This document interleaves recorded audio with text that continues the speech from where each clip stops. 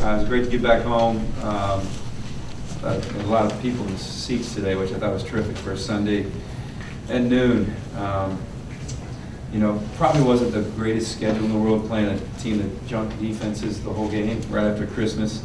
We finally figured it out a little bit right before half, and then got it going really well in the second half. It was good to see Chol play well.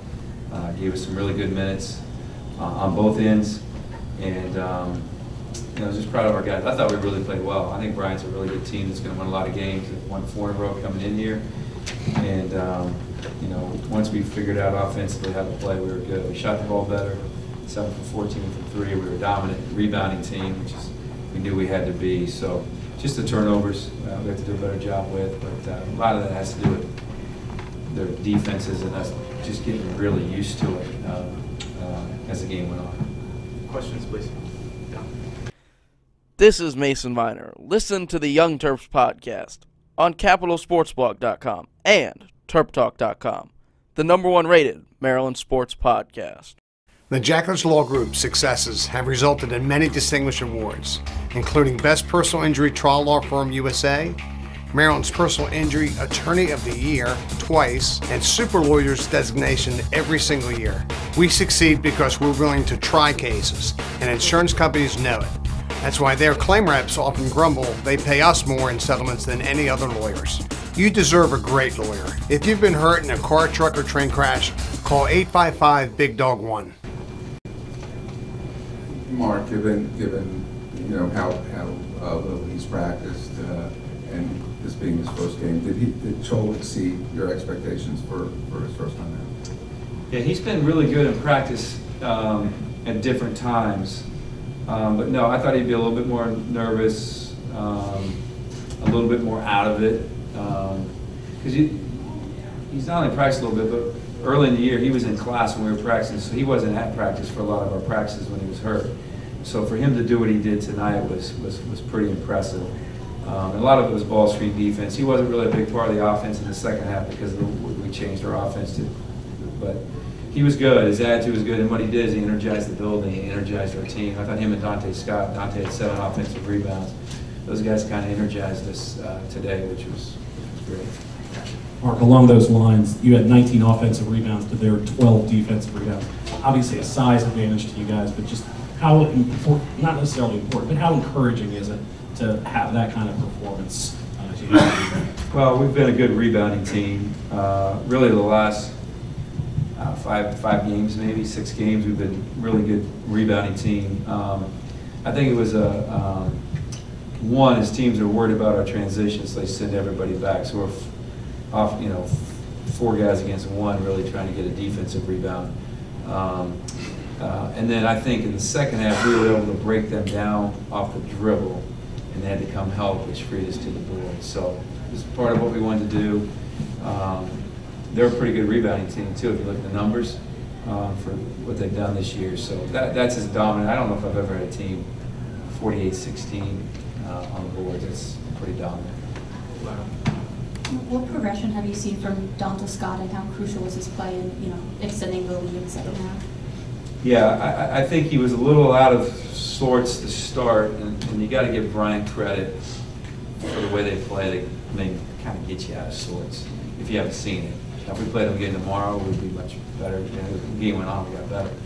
So he was a little out of it at the start, but I thought his minutes towards the end of the half and the whole second half were terrific. He just gives us great energy. He can really guard. He's got toughness, you know, I think he's just going to get better and better as the year goes on. So really happy for him. 7 offensive rebounds in limited time. It's terrific.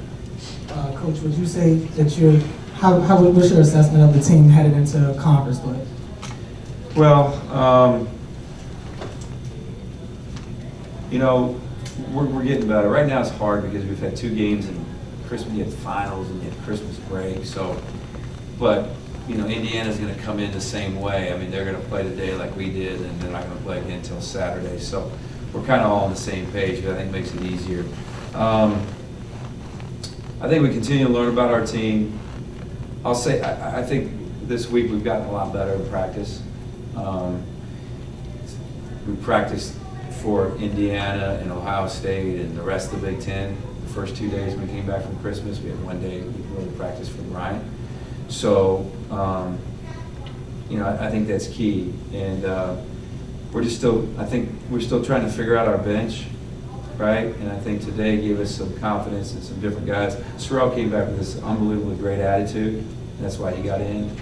He's never hung his head. He just keeps trying to do the right thing. So, you know, he's a veteran, sophomore, but he's a veteran to our team, and you know, hopefully that'll help us move forward too. Andy in the back middle. Sorry for getting off topic, but Mikel and Kai Mitchell's mom tweeted during the game that I think the decision to enter the transfer portal wasn't mutual among some other things. Do you have comments on that? Or? No. Wayne in the back. Well, when you talk about limiting the turnovers, especially in the game, you being a point guard, what do you tell your guys to be more aware of those early turnovers? Yeah, now we've turned it over a lot the last 3 games, so we were really doing well early in the year. We were around 9.5. We've turned it over more lately. Give Bryant a little credit today, you know, a little discombobulated, but we're working on it. We're working on it. And first half we had 10 assists on 13 baskets, which I liked.